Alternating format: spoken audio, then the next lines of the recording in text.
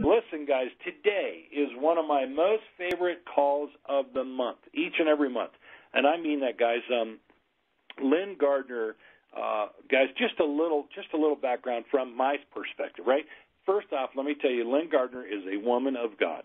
She is a prayer warrior mom. I'm telling you, if Lynn gets a hold of something, it is going to move. But then beyond that, guys, she is a mother and she is a grandmother. And I want you guys to understand this. She puts the Lord first and her family next. And then she is a mentor to all. She's an author of multiple books on Amazon. Many of us have those. She's also an auctioneer in a previous life, and you're going to know that here in just a minute. But I will tell you guys, best of all of these qualities, she's a friend. She is one of my dear friends. Miss Lynn, how are you this morning? Couldn't be better this morning, Wade. How you doing? I'm wonderful. Thank you so much. Good morning to everybody, to you, Wade, to Sam, all you difference makers. Sam, thank you so much for that reading. I'm sorry there was a disruption, so thank you for picking up. And I tell you one thing, guys, I've read the scrolls the way we're instructed to read the scroll. I don't know, probably 10 years now. Never give up. Just keep on repeating them. And so today, gosh, it was such an exciting reading. And I hope your heart got stirred up too, because really it's that focus, that mindset change. And that's what we're doing as we are reminded of so many rich things in the scroll. So happy New Year to everybody. We are in a new year. I'm glad to be back with you guys a new month, and you better believe it. Today is a new day, and I begin a new life, and I hope you do too. Boy, it's beautiful here in Virginia, just in case you're wondering. It's a beautiful sunny day, and all is well at the farm. We've only had like one snowfall, and I think it was about 6-8 inches. That's all we've seen so far. The temps have been reasonable. In fact, I went out in one of the outbuildings at the farm yesterday digging around for something. That's a nasty old building. It hadn't been cleaned out in a long time, and I'm paying the price for it today with all that dust and everything. But the temperatures have been reasonable. You know, I've got a fire going. Boy, what a pleasure and a blessing from home. I've got a fire going most days, and you know, I'm able to see my family a little bit. And I've always got some kind of project going on. A couple fun ones now. You know, many of you have heard me talking about growing microgreens. I started that last year, and I've expanded the inside garden, if you will. It's right in my kitchen on my countertop. Got a couple of varieties going right now. But these things, man, microgreens are 60 times more nutritious than the full-grown fruit. And so, you know, I'm tossing them in everything. Kids, even the grandkids don't know what they're getting. I'm tossing them into salads and soups and anything else I can, right? Because it's good to do everything we can to be healthy. You guys have heard me talk about hydroponics, you know, for years actually. And I'm just moving my hydroponic system inside, for the warmth, if you will, so that I can grow lettuce and kale and spinach for me and my family all winter long. When the weather breaks, I'll be planting hydroponic tomatoes and lemons. But I tell you what, guys, being able to grow food from organic seeds with Kangen water, no soil, no pesticide, it's pretty amazing. And it's interesting how so few people know about hydroponics. You talk about growing things in water, and man, they just get so confused. Sometimes they react as if I came up with the concept, but we don't. Hydroponics isn't something new at all. I mean, my goodness, we can date that back to the days in Babylon, the water-based hydroponics and the hanging gardens of Babylon, which was known to be one of the 7 wonders of the ancient world. And the gardens thrived, off of an elaborate watering system, applied a steady stream of river water rich in oxygen and minerals to the flowers and vegetables. How cool is that? But it was located on the east bank of the Euphrates River near present-day Baghdad. And the gardens were built by King Nebuchadnezzar and to please his wife, and I'm sure he did. Similarly, we can look back at Egyptian hieroglyphics, that where we see, it was like several hundred years BC, we see, depicted growing of plants along the Nile River without soil, and the kind of floating gardens, if you will. And we read the same thing from Marco Polo that he saw in China, floating gardens. So it's not new. Lynn didn't come up with it, around a long time. And as Ecclesiastes 1:19 says, what has been will be again. What has been done will be done again. There is nothing new under the sun. So, guys, I'm going to give you a message today, tie it all together. Sometimes I chase a few rabbits, but eventually end up, I hope, with a message that'll resonate. Today, far too many people are confused. They're living in fear, and they're focusing not on scrolls, but they're focusing on what's going on in America. History is in the making for sure. There's no doubt about that. But what's going on isn't new at all. You can take fragments of everything we're seeing, and you'll see that it's happened again, but I'm going to take you back to the beginning. It's just a new thing for this generation. And, how we look at life and what God is doing is the secret to having peace and joy that surpasses all understanding, no matter what you see with your eyes or hear with your ears. For example, in the days of Noah, listen, God was disgusted with man. The moral decline, the sexual immorality, the violence. He was so disgusted, he ordered a God do-over. And he instructed Noah to build the ark. And it gave him the building plans and said, go on with it, right? In Genesis 6, we read, the Lord saw how great the wickedness of the human race had become, and that every inclination of the thoughts of the human heart was only evil at the time. Well, I'll tell you what, you can pause right there and think, wonder what God's thinking about all of us right now. And it says the Lord regretted that he had made human beings on the earth, and his heart was deeply troubled. Can you imagine the heart of God being troubled? So the Lord will wipe from the face of the earth the human race I have created, and with them the animals, the birds, and the creatures that move along the ground. For I regret that I have made them. But Noah found favor in the eyes of the Lord. Listen, we serve a God. He's the same yesterday, today, and forevermore. And we like to take these little tiny pieces of all the good stuff, hold on to the hope, while we forget that God's going to be God. He's going to have his way, no matter what you say and no matter what I say. So God made he flooded the earth, made a covenant, and had to put the rainbow in the sky to say, don't do that again. I think if not for the rainbow in that covenant, we might actually have seen that a time or two again. He's the same yesterday, today, and forevermore. And if you read Scripture, he's not okay with the world right now.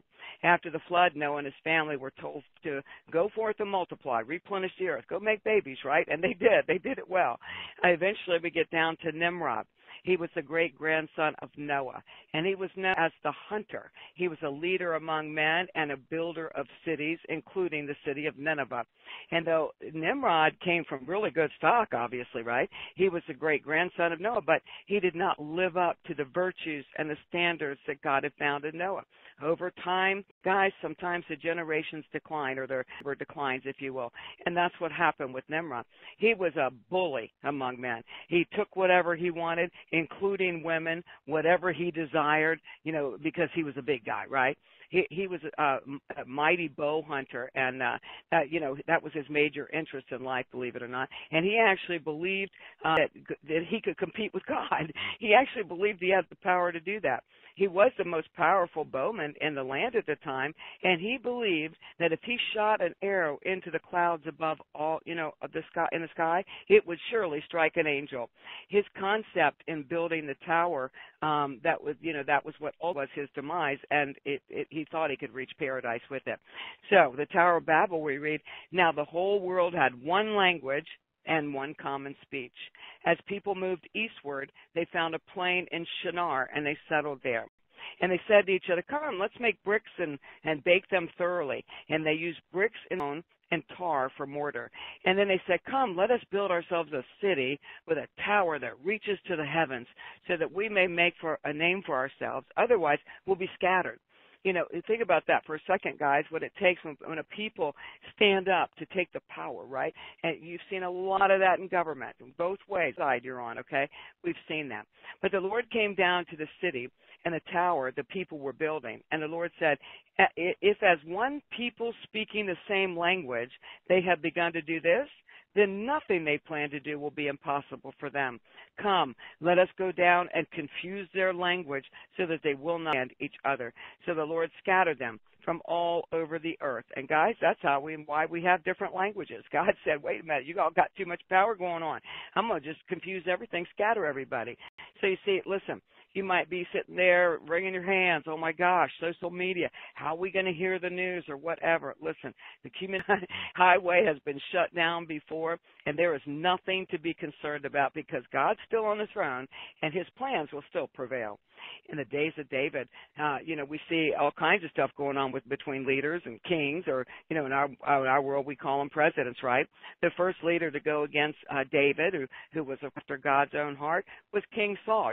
David went out with that slingshot. He was about 12 years old, they say, and he killed the giant, the only one bold enough to face the giant. And the King Saul became very jealous because David's popularity was growing and growing, and King Saul plotted to kill him. It wasn't any working it out, negotiating, being reasonable. King Saul plotted to kill him. One slingshot and a dead giant, and David was a hero in the land for sure. And in 1 Samuel, we read, now Saul's daughter Michal loved David, and when they told Saul, it pleased him. And Saul thought, I will give her to David, and I will use her to trap him, and the Philistines will go against him. But in secret and tell him, see, the king is happy with you, and all his servants love you. So now become the king's son-in-law. So Saul's servant said this to David, but David said, is it not important to you to become the king's son-in-law? I am only a poor man, and I'm not very well respected. And Saul's servants told Saul what it had said. Then Saul said, say to David, the king wants no marriage gift except the pieces of skin from the sex part, believe it or not, of hundreds of Philistines to punish those who hate the king. So Saul planned to have the Philistines kill David. Now, you think you've got plots going on, all kinds of underhanded things going on? It's not new, going on since the beginning of time. But when the servants told this to David, it pleased him to become the king's son-in-law. Before the time was finished, David and his men had killed 200 Philistine men. Then David brought, the reward, if you will, to the king as his son-in-law. So Saul gave him his daughter Michal for a wife. And when Saul saw the Lord was with David and that his daughter Michal loved him, Saul was even more afraid of David, so he hated him forevermore. And then, guys, listen, again, it's not new, okay? You see a plot with a king, when you see a little threat going on and plotting all kinds of stuff, in the background so that they can overcome. It's not, you're seeing is not new. Then there was David's son, Absalom. His own son went against him, right? We hear all kinds of stories out there in the news, right, about leaders and their sons and all the stuff, right? Absalom, he bypassed an election altogether and named himself king while David was on his deathbed. So first he plotted and took advantage of his father's love for him, tries to gain popularity among the people. When it was time to forge against the palace and claim his victory, David didn't fight his own son, didn't kill his own son. He didn't want any harm to come to his son. He ran instead. In other words, David refused to embark on that battle. He left it. And although Absalom wanted his father dead, David gave clear instructions not to hurt him. And then, after he stole the election, the moral story is that there's no end to what people will do for power. It happened in the biblical times. It's happened a million times in between, and you're seeing it today. So remember, what has been will be again. Done will be done again. There is nothing new under the sun. We all know in the days of Jesus, come on, guys, most of the world at that time thought Jesus was just a man. So what did they do? They mocked him. They criticized him. They brutally beat him. He was unrecognizable. They took an innocent man, all because of his belief system, all because he had confidence in telling everyone around him who he was and what he was about to do. And the rest is history. They murdered an innocent man.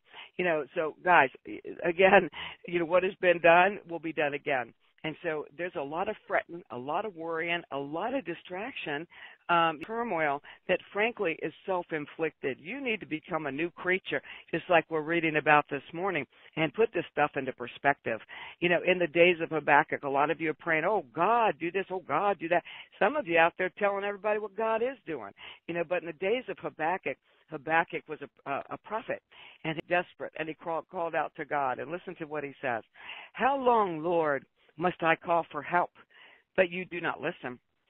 Or cry out to you violence, but you do not save? Why do you make me look at injustice? Why do you tolerate wrongdoing? Destruction and violence are before me. There's strife and conflict abounds. Therefore, the law is paralyzed, and justice never prevails. The wicked hem in the righteous, so that justice is perverted. Boy, I tell you, that ought to describe what a lot of you are feeling right now. Might be almost word for word what you're praying. But listen to what the Lord says. Look at the nations and be utterly amazed. For I am going to do something in your days that you would not believe, even if you were told. But you know what, guys? I mean, we get comfort in that, right? If you stop right there and say, "Boy, that's really amazing." Okay, we can rest because He's doing something we can't see. But you know what? God's first move was He unleashed the enemy. He says, "I am raising up the Babylonians, that ruthless and impetuous people who sweep across the whole earth to seize dwellings not their own. They are a feared and dreaded people. They are a law to themselves and promote their own honor." Boy, that doesn't sound familiar. So holding you back, what are you dwelling on, guys? What I'm trying to get at is you're fretting as if this is the first and the only time, but God is as big as God always was. And none of this stuff is a surprise to Him. You can't know it, you can't speak it, you can't fix it, so you might as well begin your new life into perspective. So what's holding you back at such a time as this? Have you convinced yourself that the world is finished unless we have our way and that evil's going to prevail no matter what? If so, you need to get back to your basics. You need to read the scrolls and read the Word of God, because what has been will be again, as it is to us. We're looking at this lifetime saying, "Oh my gosh, never, ever." But what has been will be again. And what has been done will be done again. God is always going to win in the end, okay? Regardless of all those tiny little and big pieces in between the beginning and the end, He's always going to win. And they under the sun. So what we experience today as people, as Americans, as Christians, it is not new. So if you narrow it all down, what's in the way? What's holding you back? There are three things, actually, that can be behind why you aren't running full speed, faster than you have ever run right now, despite what's going on. It's really looking like the opposite. Listen, you can't put garbage in your mind, 24/7 or 24. You can't put garbage in your mind and be running full speed with that new life of yours. You're not good enough to do that. You're not strong enough to do that. So we've got to look at what's going on. I would venture to guess that, sun came up this morning, or whenever you open your eyes this morning, most people didn't turn to God. Most people didn't reach for the Bible. Most of you look for your smartphone, see what's going on. It's got to stop. So there are three things that are in the way, three things that are keeping you from being more successful, if you will, now before. First thing is fear. Listen, I've talked to you guys about fear. You probably fear I'm going to talk about fear. I've talked to you so many times about fear, but fear is managed or it's ignited in the mind. So it's so important to take captive every thought. You have nothing to fear. We're told that over and over and over. If you fill yourself with good, if you fill yourself with those scrolls every morning, and if you do that 3 times a day as you're instructed, that fear is going to diminish. If fear is managed, you either, control it or it controls you. So you have nothing to fear. Everything, that doesn't matter how bad things look. It doesn't matter if you read the sky is falling. It doesn't matter if you read or see things 24 hours a day. You have nothing to fear, because God is still on that throne. And He uses tumultuous times. God loves it. He's always working, but He loves to show up in the big stuff, right? And so He knows what's going on, and good and beautiful, amazing things are about to happen if you're under your bed and get out there and live fearlessly. And then number 2, there's procrastination.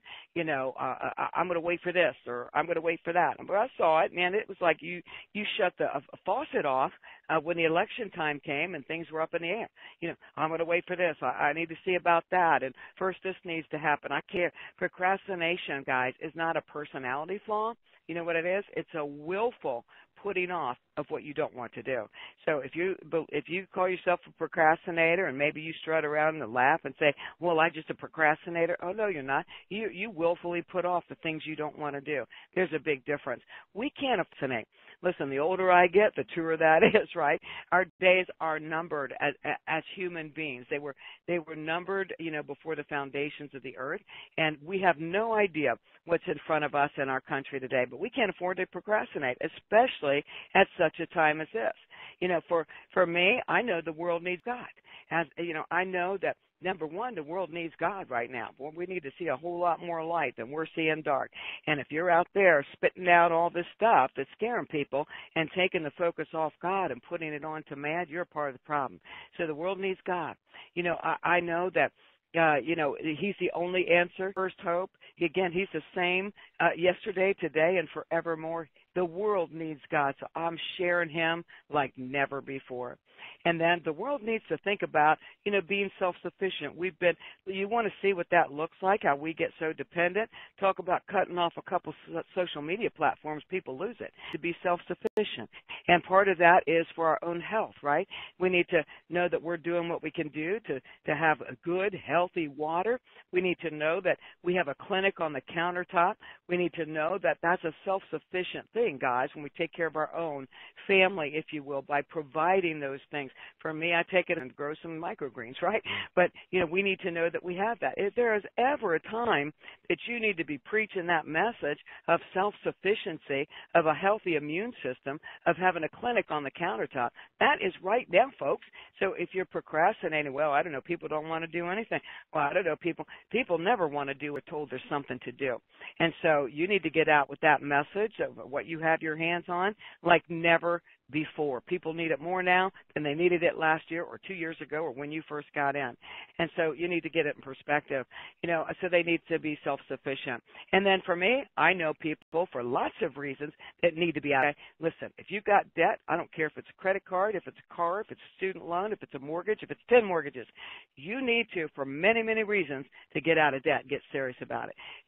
Sam talked about on his call recently, it was such a beautiful call, about giving. Well, you know what? And helping, right? We can't do a whole lot of that because we're sitting in debt. You need to get out of debt and to be dependent on no one at all. And from a country standpoint, from an economic standpoint, trust me when I tell you, you don't want to be dependent on any thread. What I'm talking about is debt that, kind of correlates back to our economic system. Get out of debt. And then the last is there's arrogance, believe it or not. Ouch. I don't want to. Here's where their steel-toed boots come in. Some people believe that they have been called to be Paul Revere's, and they're spending so much time and energy igniting fear. Even though they have good intentions, even though they might have good resources, it's not good. Only God knows the truth, the whole truth, and nothing but the truth. But, that kind of pride or arrogance, I just want to talk to you, this is not Len's opinion. I want to talk to you about what God has to say about that. Job got in big trouble for that kind of thing. You see, he was the most righteous man on the, God called him that. Len didn't call him that. And he gave Job up to be tormented. Job lost everything. You think we got problems? That man lost everything. His children. He lost his wealth. He lost his ability to create wealth. The only two things he didn't lose was he didn't lose his life. Well, of course, he didn't lose God. He didn't lose his life, and he didn't lose. I'm sure he might have, had some thoughts about that because she said, just curse God and die and get it over with, right? But, he didn't. And even though he went through torment and his friends showed up and everybody saying, you must have done something to deserve this. They're all giving their 2 cents. Job never wavered. He stood in there. He praised God. But, he started telling his friends how God rolls. And so in the end, when God showed up, he reprimanded Job big time, the most righteous man on the planet. For what? For telling everybody else what God's mind is, for telling everybody else what God's going to do. We can't do that. And frankly, guys, that's what a lot of people are telling everybody out there what God's doing. You don't know what God's doing. Unless God shows up and burns a bush and talks to you like he did with Moses, we really don't know. And so we've got to lose a little bit of that arrogance, if you will, that's taking, again, the focus off of God and putting it on to the world and things that just really have no significance at all. All it ever takes, guys, is a change of mindset. And the things that we've never seen before that look scary, of course they do. Do they require preparation? You bet they do. We look at things that we've never seen before and if we can just change our mindset changes the heart. And those scary and things that look like demons hiding under rock, it transforms to some very exciting times as we consider the hand of God instead of the next move by man. It's exciting to wonder what he's doing. Why am I excited? Not because I want to see turmoil. Man, I don't want to see anybody suffer. I don't want to see anybody picked on. I'm like the first advocate for the underdog. There's no doubt about it. about it. But I'm excited because I know God's moving, and God doesn't always move. It doesn't look like it's favorable.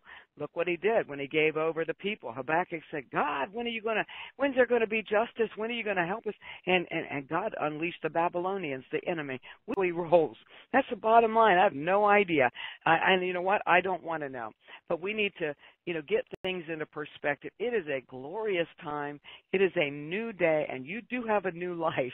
But you got to be sure that you take control of a few things. And that, again, it changes in the mindset, and we need to know that God has it all. All we ever do, guys, business, in life really, is we find a need and we fill it. So today, the world has lots and lots of needs beyond social media platforms and who's in the White House. So, I don't mean to sound rude, but we need to take advantage of that we know they have needs and we have something to fill it. So I know needs, and it needs even more now than it did last year or again 5 years ago or whenever you got in. Listen, I have a God who knows the truth. He knows the whole truth. He knows nothing but the truth. And I trust Him. I don't care what my eyes see in this world. I don't care what social media gets blasted. Watch the news. I wouldn't care what the news said because I trust Him. The world needs my God, and I am sharing like never before. So again, as a reminder, we have the things that they need. They need God. If you share my faith, you better start talking. They know the water. Listen, stop talking about just the water. I'm in the water, but no, you're not in this. You're in the people business. You're in the difference makers business. You're in the change in a life business. And if you looked at the world perspective and understood that what everybody needs from 10 years ago till now or whenever, right, is to be self-sufficient. They need to know they have good, healthy water to provide to their families no matter what. They're doing the best they can do for their immune system no matter what. And they need to know that they have a clinic on the countertop. They can take care of a whole lot of things right there with their device on their countertop. Why aren't you talking about it? Stop talking about healing diseases and walking on water and start talking about things that the world needs now. You need and fill it. And so, guys, listen, I want you to be positive. I hope you can be. I hope you can be after this message. I want you to see that, from a God set of eyes, if you just go back as you're fretting over the world and what are we going to do and what's going to happen to our business and what's going to happen with our stimulus check and what's going to stop it and start looking at the beautiful side, knowing that God is working. And it's not always a pretty picture when He starts to change things, right? But the same God who said, I am so sorry I ever created man, that flooded the earth to do a do-over, is the same God today. So the Bible tells us to live with fear and trembling. And we shouldn't be cowards with the living God, but He's God. And He's going to do whatever He wants to do. And He's going to have His way whenever He wants to have His way. And you know what I know? The rest of the story is a beautiful, beautiful picture. If we look at it with a God set of eyes instead of this world set of eyes, you might say God every once in a while, but it ain't looking like it. We're more concerned about social media and who's in the White House and what you hear on the news and all that stuff. We need to give it up. God's in control. Give Him the reins. And listen, begin your new life. Do it today. And that's it for me, Wade. I love it, Len. You know what? You're so right. God is in control. It doesn't matter what you're worrying about, what you're fretting about, all the stuff. Know that God is in control. I love that. Excellent That's right. job. That's right. I mean, take that burden off your shoulders because there's nothing to do, but God can, and that's wonderful. Absolutely. Thank you. Nothing. Oh, you bet. And, Wade, that's, again, why it's so important. Listen, guys, you tune in most days and you're reading the scrolls. That's a beautiful thing. But commit to yourself to read them the way you're supposed to. It's life-changing, okay? Because it's all about mindset. It's all about thinking in a different way. And sometimes, I hope you understand when I say this, that sometimes we need, an extra boost, not just God boost, right? We need to actually get in our own head. God doesn't say, if you say, oh, help me not think this, Lord, help me not. No, God tells you take captive every thought. That's not His job. That's your job. And so you get there by these beautiful scrolls that the difference makers are reading every single day. But commit to that, guys. Print it out and do this 3 times a day. And don't quit. Like I said, I've been doing it for years. You need to. Today is the beginning of a new life. You know what? You have to choose that for yourself. Man, that is so good. That is so good. Well, awesome. Well, listen, guys, I know Lynn never speaks too much about herself, but as I said before, she is a tremendous author. She has some great books, and so let's talk about that a little bit, Lynn. How can your books? How can people just dig in a little bit more into who Lynn is? You have a Bible study each and every week. You have a podcast. You have so much stuff going on, difference makers. It is incredible, all the things that Lynn has going on. So how can we dig in just a little bit more to find out a little bit more of who you are, Miss Lynn? Oh, my goodness. Well, Wade, I do have my website that incorporates a lot of it. I mean, I had somebody just reach out a couple of days ago that, could tell my faith and my business and actually bringing somebody into my team just because of that. Guys, like Wade said in the beginning, it's truth. God is first. And sorry to all of you, you're last, okay? It's God first, family, and then my business. But my website kind of is a reflection of me. And so I do a lot of training, coaching, if you want to call it that. I call it changing lives. I do that weekly Sunday front porch Bible study Zoom call. So if you're on Zoom, you can certainly join us. I'd love it if you would join us. I do local Bible studies starting at church. I mean, this is it for me. I'm running like never before. But you can find a lot about me on my website, and that is livinglarger.life. So livinglarger.life.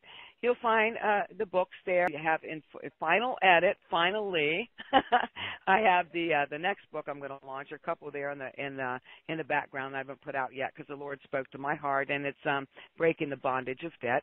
And so it's trying to reach the hearts of Christians to tell them, really, I guess I probably should have just recorded Sam when he did it on there, but it's coming out soon. So you can find the books there. It's just a link to Amazon. So the books are, on Amazon. You would Google my name, Lynn Gardner, and then put a title in because, Walking on Water is an easy one to remember for everybody. So put that up and you'll see everything. You should see Breaking the Bondage, I would say probably next week, actually, because it's in final edit. And so we just take it from there. But, guys, I see my life as I'm here for a purpose. I'm not here just to make a living. I'm not here just to be a mama and a grandma and a friend. I'm here for a purpose, and I am running hard to be sure that I fulfill that purpose, not out of fear, but of joy. So, when people say at such a time as this, you're either taking happy pills or something's wrong with you. Why aren't you more upset? I don't need to be upset because I know who's in control, and I serve the one in control, and I understand that the world right now needs absolutely hundreds of times more of what I have than I had last year. And they do for you as well. So that's who I am. We are, by the way, at least we have penciled in the Columbus Day weekend in October is going to be the leadership retreat. God willing, we'll see what this crazy world does with all the, restrictions and the COVID requirements and all that mess. But it's penciled in. You should pencil it. I'm just praying that we're able to gather together. I tell you, I was thinking yesterday about how disconnected, can so easily feel. We aren't having live events, right? We aren't having conferences. There's a whole lot that's just not happening anymore that draws us physically together.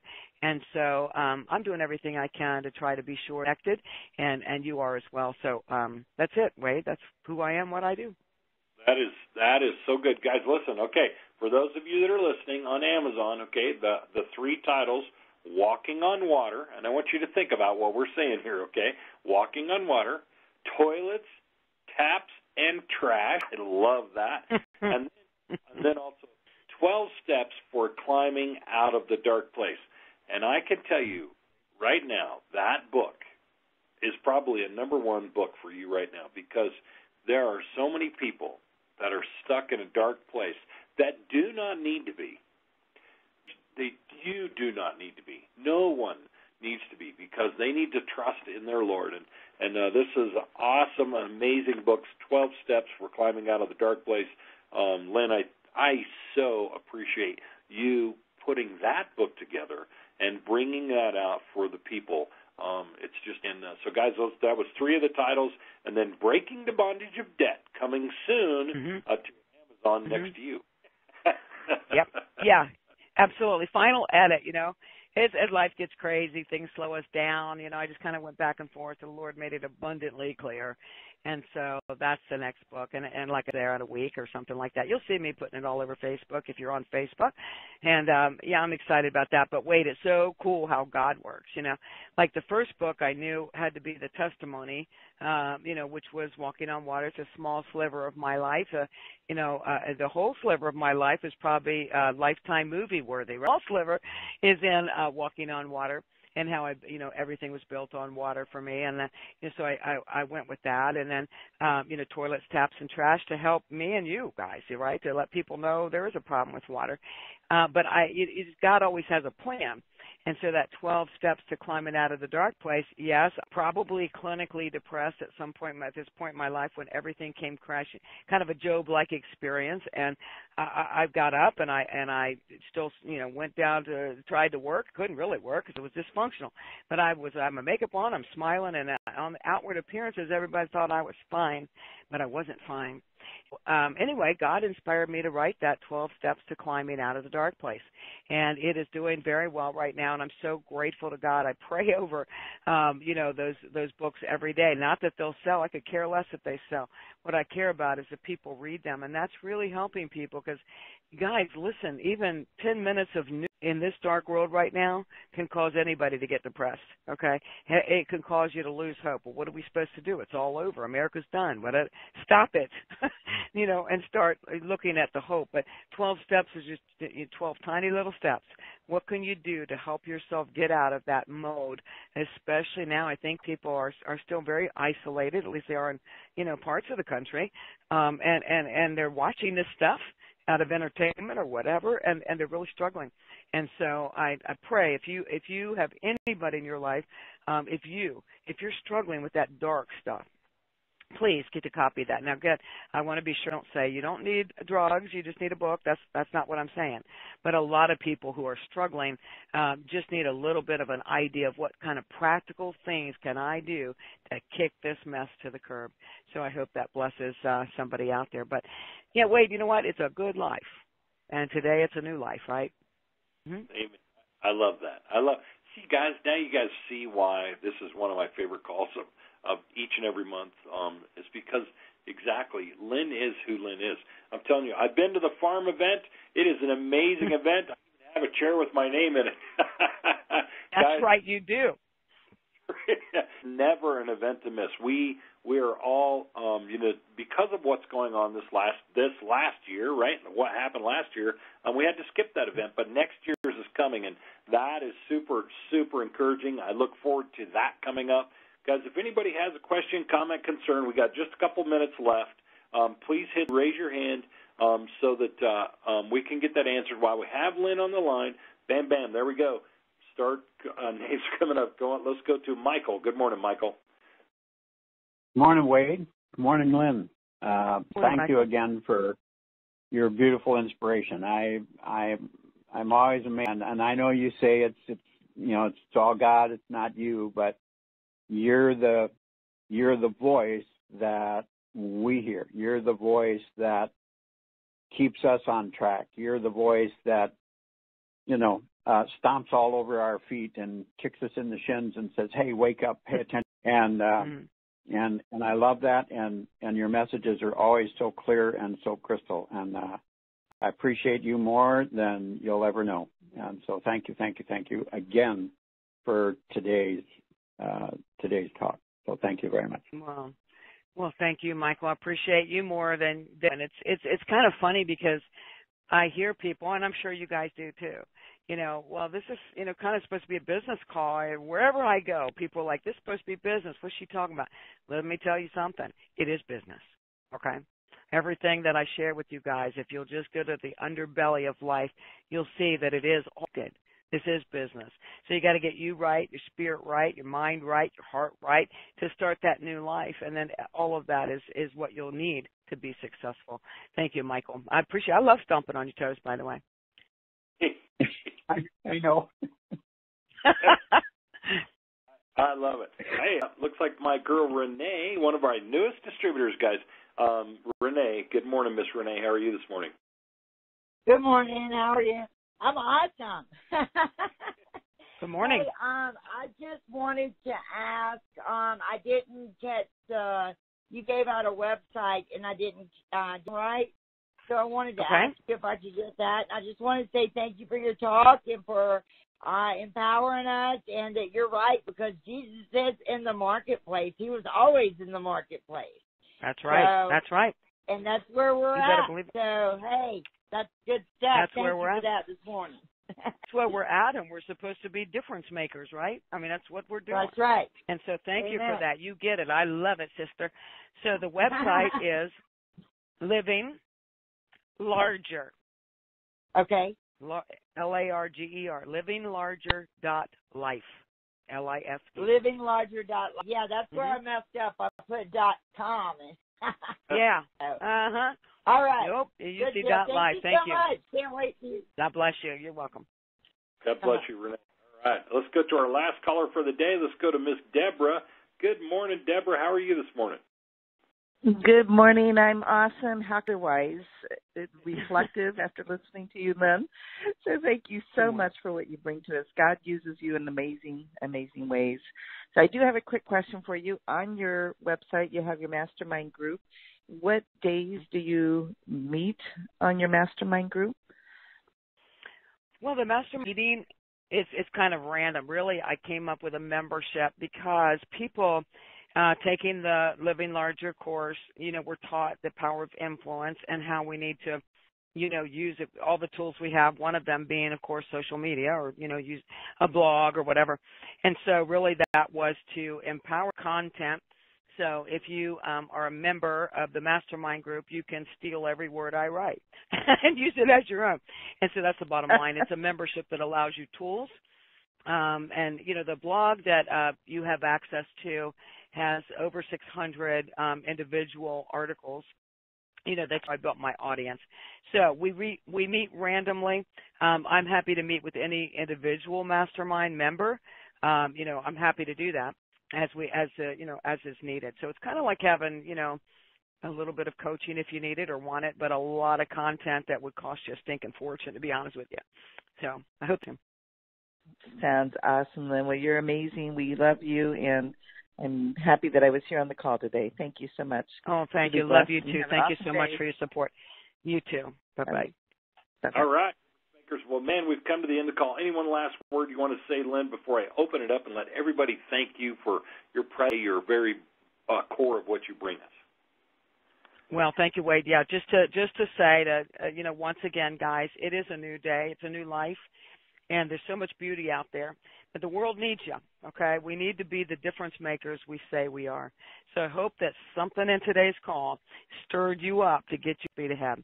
Thank you for allowing me to be here today, Wade. Excellent. All right, difference makers, I'm going to open up the call for everybody to thank Lynn.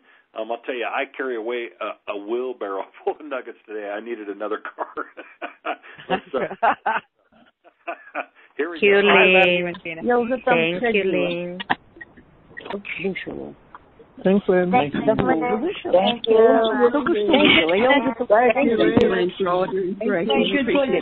We love and appreciate you. Thanks, CJ. Thanks, Wade, for stepping in. And thank you, Lynn, for all that you bring to us all the time. God bless you. Thank you. It's what I needed. Thank you. Thank you, Lynn. Thank you, Wade. Thank you, everyone. Good day.